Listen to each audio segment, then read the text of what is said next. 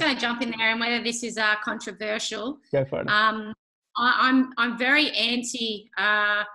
This is the way we should coach girls, and this is the way we should coach boys. At the end of the day, we're trying to develop a person, and we're within that.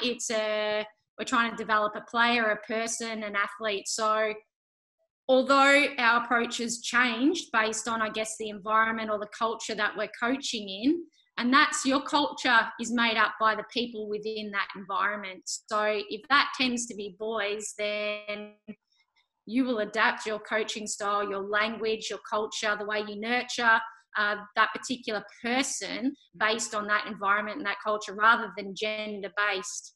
And that's, from the needs of that particular player in that time, that's what we are, or that's what we do as coaches, is we try and, I guess, satisfy those needs and give them, I guess, the tools and the development or the empowerment to be better as people or be better as players or athletes. So for me, I'm really into this is how we should talk to girls, or this is how I coach boys. And Aish, you're right, it's not copy and paste. I know that I can speak to this player in this way and get, I guess, a reaction or a change in behaviour that I need based on the culture, the environment, the relationship, the rapport that I've built with that player, regardless of gender. Yep. So I don't think, there might be certain things that might tailor your initial approaches, but I think that's always going to come down to the relationship that you've built with that player. To be able to work with their needs and to be able to develop them in a positive environment. I think it's really fair what you say, Kat. I think it's really important as football, as a goal and as a sport, we have to move away from this whole gender, boys and girls, men and women. The ideal world would be that we're all just footballers and that, we are treated equally. So I think that's definitely somewhere that we want to get to, because the reality is just not there at the moment. But I think it's definitely a goal that we all need to work towards. Yeah, and I think, look, and the reason is that we do keep having those conversations about women and football.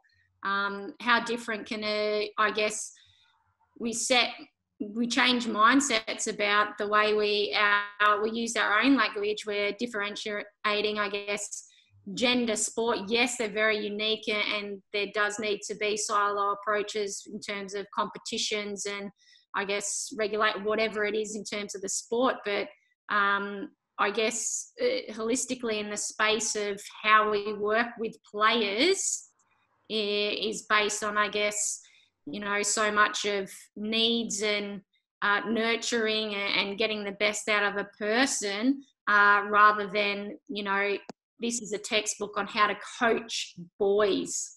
Where's the book to, coaching, it doesn't say how to develop male CEOs. You go through, this is how you work through business and, leadership and things like that. There's never any, this is how to become a male leader or a female leader. It's the same in coaching. We're leading people. So there's always this reference back to the person, the panel's already mentioned how important it is to look at the person first, and then obviously develop them as an athlete and a player. And at no point have I said male or female, person, athlete, player. Yeah, I think Margot had a comment that she wanted to make. Yeah, I guess it's right. I agree with that. When I was saying what I've said before, I think that girls in a way need a safer environment than boys to be who they really are, who they want to be, and improve even more. And I'm not saying that because girls are softer or whatever reason. It's psychologically that's a bit how they are. But if I want to give an example, I just read this article on. Sorry for the topic, but I find it important, on period and how coaches, and so it was from the World Cup in 2019, the fitness coach from the American national team planned their fitness training around their period, girls' period, and Chelsea is now doing that. How many clubs in the world are doing that? Not that many. I've never had any doctors following me in these kind of things. And I know that can be an issue. What I'm saying is that when you have, most of my life I had men coaches. It's hard to go to a man and speak about that. And speak about it to your coach, and you have to, and coaches have to understand how to deal with that and how to speak with their players. And when I say you need to adapt your communication, it's more in this way, in the way that you want the girls to feel comfortable with everything. And unfortunately, well, I don't know the courses in Australia, the coaching, the football courses, but I don't think that they're speaking about that. Yeah. And so it's more about an understanding of the needs of the girls, and that was an example, but you have different other examples, and just adapt your communication and the way you're doing things. Okay. Can I weigh in on this one, please? Bianca was up next, and then Sam. Yeah. So I'm kind of a little bit in the middle of what Kat's saying and what Margot's saying. I think they've both got valid points. I think we do need to treat all players as athletes, whether they're male or female. You know, I've worked with all abilities. I've worked with the deaf football, quite heavily involved with deaf football back in the day, and also male and females. I've coached both. They've both got its pros and cons.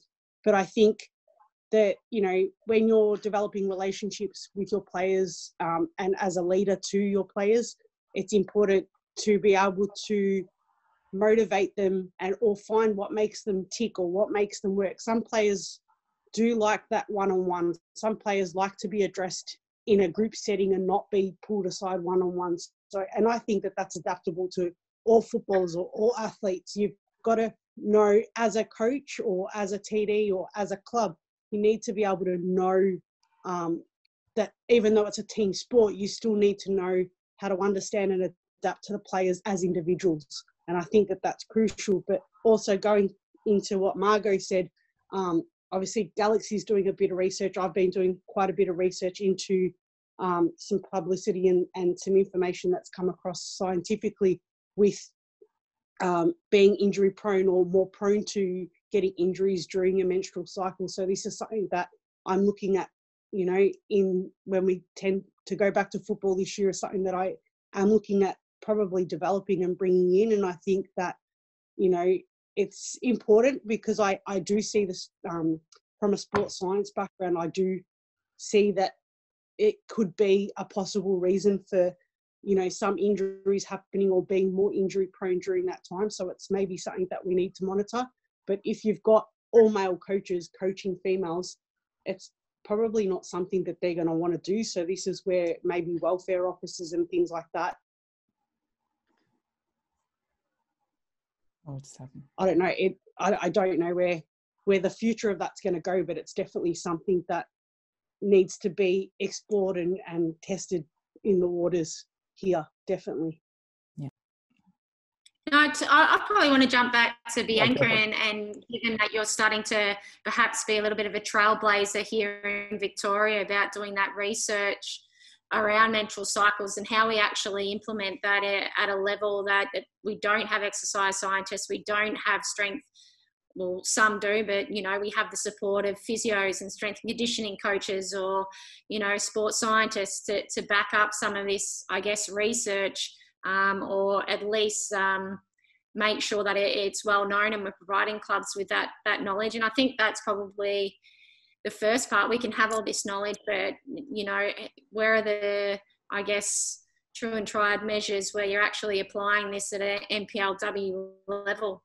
You know, what's it going to take where we can actually, whether it's within policy or it's something that we want to actually invest in, is to protect our developing players, because I've done it, my ACL 3 times, whether or not I knew where I was on my cycle. But, you know, what can we do to avoid some of our up and coming stars from being out of the game for, you know, more than 12 months. So is it something that, you know, we as a cohort of coaches and working the female game, how do we, I guess, drive this to a level where we do have some application around, you know, putting this in place that we can actually track and monitor, you know, the female menstrual cycle and the effects it does have on increasing the risks of injury. I think just in response, Kat, I think this is probably, as I said, it's going to be kind of tried and tested, or, you know, it's going to be trial and error a little bit, but it's definitely something that I'm passionate and do want to work towards. But obviously one person's not going to change the world, and one person's not going to be able to make it all happen. But obviously if I can try and get some wheels in motion, and, you know, with women and coaches like you ladies that are here, if, you know, that's something that we could put our heads together and experiment and kind of come back and, you know, get some results and report back. And that's how we're going to build, just like the Women's Football Network started 3-4 years ago. You know, it starts small, and, you know, we're going to have to do our own research. We haven't got the research or the tools and means, like you said, available here to us. So we've got to start that. And, you know, and I'm sure that there's plenty of people to come on board. You know, I've done a lot of work and still work with a lot of sports scientists and things like that as well. So, you know, I'm sure that a lot of them would jump on board to help out the cause anyway. I just want to say, like, I think it's really important what we're all saying, that one of the main issues in football is that there is an issue with the masculinity and femininity side. And with this whole menstrual cycle conversation, I think it's really important that we communicate to the girls appropriately and make sure that they don't feel inferior or weak as a result of, you know, their natural, you know, body cycle. And how that's communicated to the players, especially from, you know, a male coming to talk to a female about that. I think definitely more education and training needs to be done in that area, because one of our major issues is that our participation. So women and girls are not wanting to participate in, like they are. Yes, our participation numbers are growing, but, you know, the reality is they're significantly lower than the men. So how can we actually bridge that gap to make football a more, like, welcoming and inclusive environment for women and girls, and those conversations around, you know, menstrual cycles and whatnot? Because the reality is we just need to make it, I think a few of you have touched on this, like more fun, inclusive, welcoming for them, so then they, one, come to the game, but then stay in the game. Because one of our huge issues is just that lack, well, one, not wanting to participate, and then two, when they do participate, they don't stay in our game. Yeah, I mean, this discussion could seriously go on all night, and I think we're all so passionate, which is amazing.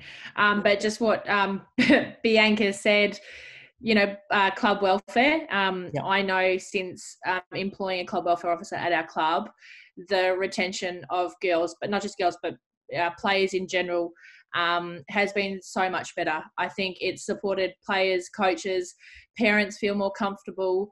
And I think, yeah, we really need to look at, yes, we want to identify all these things in supporting players, but as clubs, how do we put structures in place to support everything else?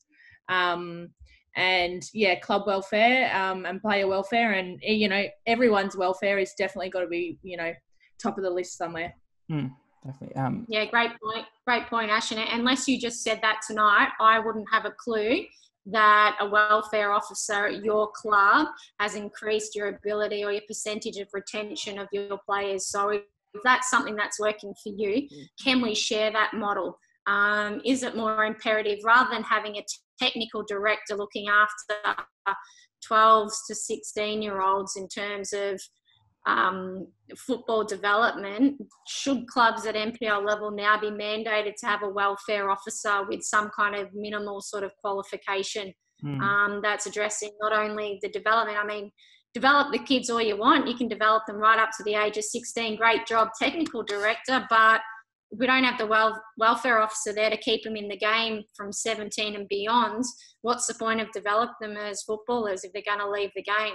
I get obviously the benefits of football being school for life, but in terms of keeping players in the game and good players moving on to become W League players and, you know, representing their country, then that might be something that we need to push. Given our experience within women's football, is it imperative that, given our low retention rates, great that our participation is growing, but like I said earlier, it's that retention rate that I think that's critical. It should be that we're mandated to have some kind of welfare officer within clubs to support male coaches in having some of these difficult conversations. Is it educating male coaches or any coach, female, male, to have these difficult conversations? It's something that we've worked through at a pro level is that, it's critical to be able to manage some of these difficult conversations to make sure you're addressing the needs of your athletes or your players as well. And, we didn't have a rule book on how this club welfare officer role was going to be done. It was literally something that when the committee got together, it was something that we saw a gap in. And it very much was week by week, what does this person become involved in? And naturally over time, it's probably become one of the most important roles at the club. And we've worked out, how it supports coaches, how it supports players. And it's probably something that should have been implemented years ago, but the priority has always been players on the park. Yep. And not this welfare aspect. And as I said, there's no rule book, there's no wrong way of doing it. It's just working out what this person represents and how they can support everyone. In our coaching courses and our coaching content around such a huge emphasis on the X's and O's, the technical tactical aspect of the game. But as we've already sort of mentioned tonight, there's so much more to the physical and I guess the psychological part of the game where we're going to get players, whether it's retention, performance, or just enjoyment. I guess we need to look at all quadrants of what makes up a person. Definitely agree. Last point. Does anyone want to add something? Anyone would like to add something? No? Good. Just quickly on that topic, I think we're all in agreement about welfare being something, and some of us have seen results from having welfare officers, but for me, having someone to aid and assist with welfares in a club environment, I think it should be mandated, and that's something that we should start advocating to the FFA and FFE about, is definitely that welfare officers, especially in an NPL environment where you're dealing with a lot more pressures, and the kids feel a lot more pressures as well as the players. So, that's definitely something that should be advocated, and something that I will bring up at the next Women's in Football Network whenever that ends up happening, the next event. But it's definitely something that needs to get raised. And, unless people like us start raising the question and putting it to them, nothing's ever going to change, or it won't be implemented, because no one's actually given them that feedback. Yeah, just on that point, Bianca, you're spot on. But, I just go back to Aish, is that, it might take clubs, like from a ground up initiative, that clubs take on this, I guess, role of implementing the things that they feel that they need in their environments. And then obviously the more people know about it, and the knowledge, the education is spread about, I guess, a blueprint of implementation and obviously what can and can't happen, and here's maybe some barriers and challenges. I think, we're certainly in the environments that I've worked in, we're so guilty of just having a reliance on Football Victoria or Football Federation Australia to mandate an action or a policy or put something in place, when I guess the people at the coalface like ourselves really see what the need is. And I think we should be proactive in putting things in place to, I guess, fix what we can within our own environments and control the controllables. And I guess we're naive in thinking that there's going to be this magic sort of potion from above that's going to trickle down over the game and fix every problem. I think, as much as we can, we need to work within our environments to provide the best experience for our players.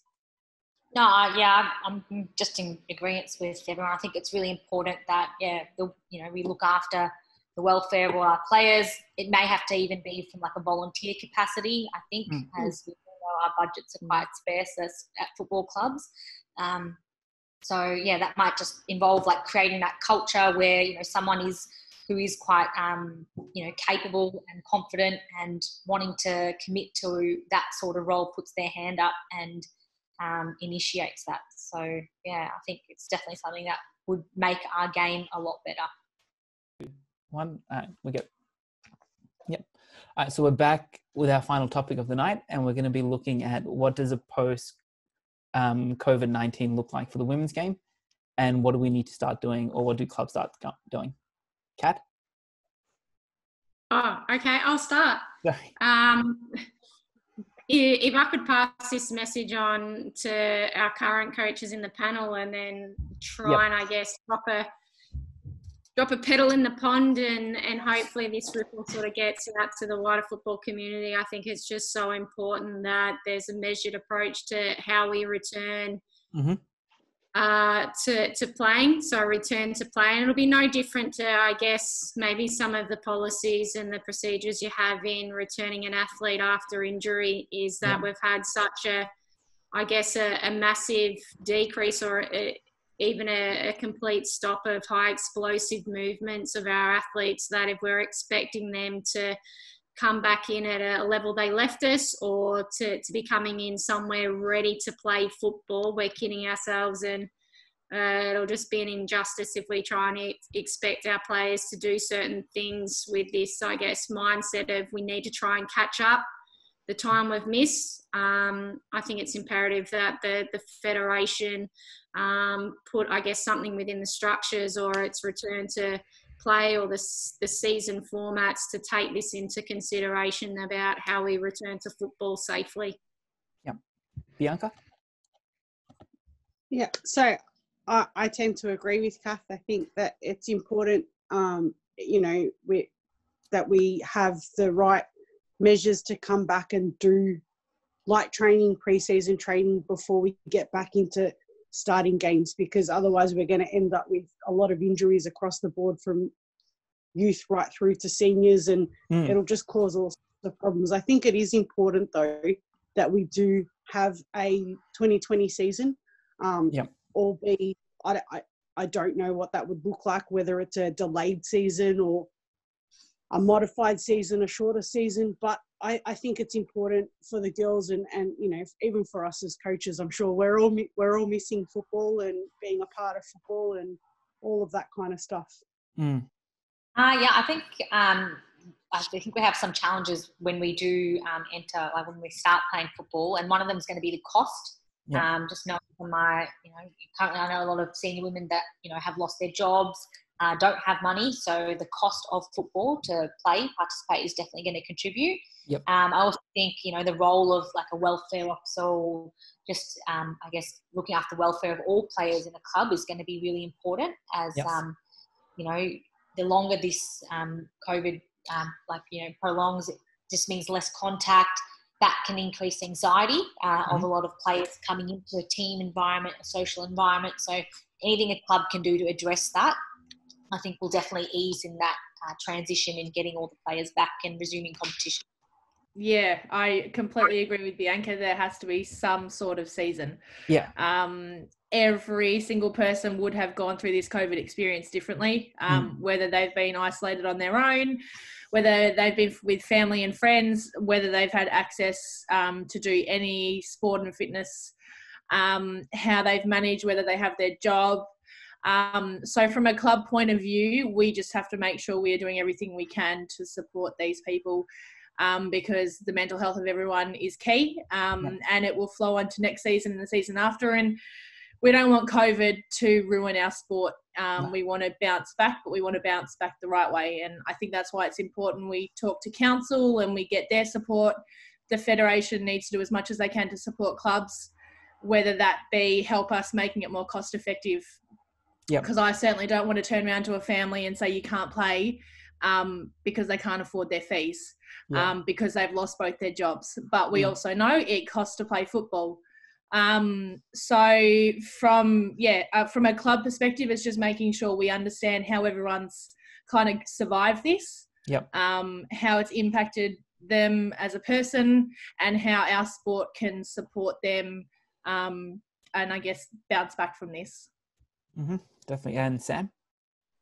There's so many factors to think about, and everybody's covered everything. If I can reiterate, they've got there's cost, there's mental health, there's that 1.5 meter social distancing thing that people are going to keep in the back of their mind. There's a season, there's injuries, there's we didn't finish pre-season, so what do we call it? 1.2 pre-season? Do we have 4 weeks extra to train and then go into it because there's injuries? We can't just go in from where we stopped and go straight into the season. We can't just do that. You know, we have to look after all our players, juniors, seniors, male, female, the masters, you know, even soccer moms. You know, they just can't jump in and start playing because those women, they're hardcore footballers as soccer moms. You know, I should know because I coach them. You know, they're full on. And they even take on their children. I mean, come on. So you've got to understand that I love your comment, Aish. I love your comment, Bianca, and Ash and Kat. Absolutely spot on. What do we do? How do we tackle this? And I think with us intelligent ladies and Rohit, I reckon we can come up with some sort of program that I'm pretty sure we can filter out to the clubs and say, look, we should do this. And we should understand that it's just not, we can't just pick up. Yeah, you know, hey, we stopped and we're coming back in again. Let's go play. We can't do that. No, it's just, we've got to look after our players. It wasn't just football that stopped. The whole world pretty much stopped. The whole world, stopped. exactly, yeah. So how do we, in some sense, get our community back? Yep. How do we get that communication back? Yes, we don't want anyone getting injured, but we also know how important it is to come back. So whether, you know, it's mandated as across all clubs that this is how we do it, or it's down to each club knowing their members and going, this is what's going to work.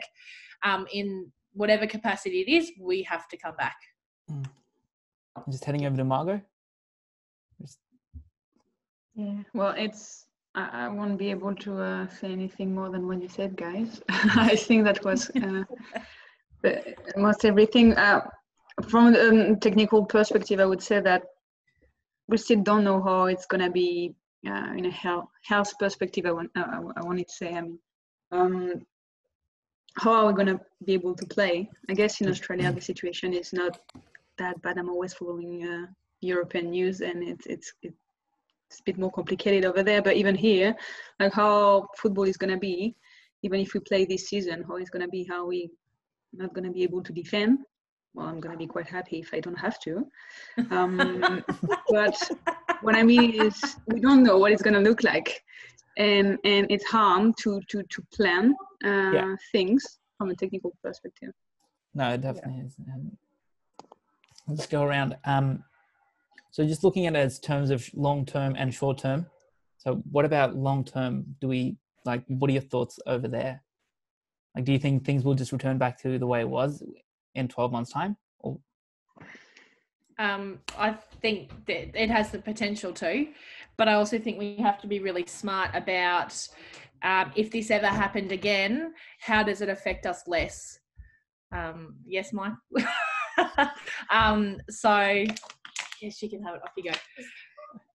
So how do we as clubs, how do we exist if this ever happens again? How do we, operate offline? How do we still keep our, interactive with our members? How do we still run sessions online? I think we all got caught out by this. Oh, yes. I think none of us thought our clubs would ever be shut down for any reason. Mm-hmm. And long term, how do we better ourselves? So yes, short term, we want everyone back, but long term, how do we become better clubs? Yeah, definitely. Kat? Yeah, I guess a lot of the talk at the moment is an opportunity to really reset football. I think we are very good at, conforming back to what is normal. So I guess my apprehension, or even call it a fear, is that we will just return back to what we did because that's our default. We do things because that's how it was always done. So that's why I'm very pro towards this reset of football, and welcome the news that they've now got a starting 11, they're calling it, a panel in which involves former coaches and national representatives across the Socceroos and Matildas, devising a panel which will be a voice, in their collective experience, maybe pointing the game in the right direction. Because although I think COVID-19 is really, putting a magnifying glass on some of the issues that were already existing within our game, like the cost to families and players, the environments in which, whether they are inclusive enough for females to have a positive experience and stay in the game. These all existed before a virus. So now it's just an opportunity to really reset, and have a look at what our North Star really is, and tackle, putting football first, I think it's a call from CEO James Johnson in regards to what some of our priorities are for the good of the game, rather than, I guess, the aspect of commercialisation and those in it for, I guess, different reasons other than the game itself.